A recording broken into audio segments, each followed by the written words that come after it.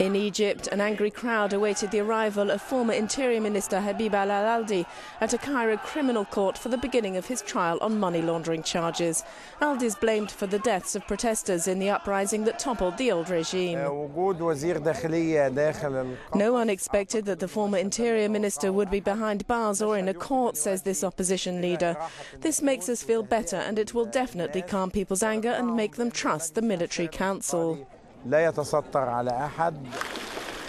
Aldi's role as police and prisons chief made him a reviled figure during protests. He's the first minister of ousted President Hosni Mubarak to go on trial. The case was adjourned until April. Meanwhile, the public have been breaking into state security buildings here in Alexandria and also in Cairo. They say they're trying to prevent police destroying documents that could contain evidence of corruption by the Mubarak administration.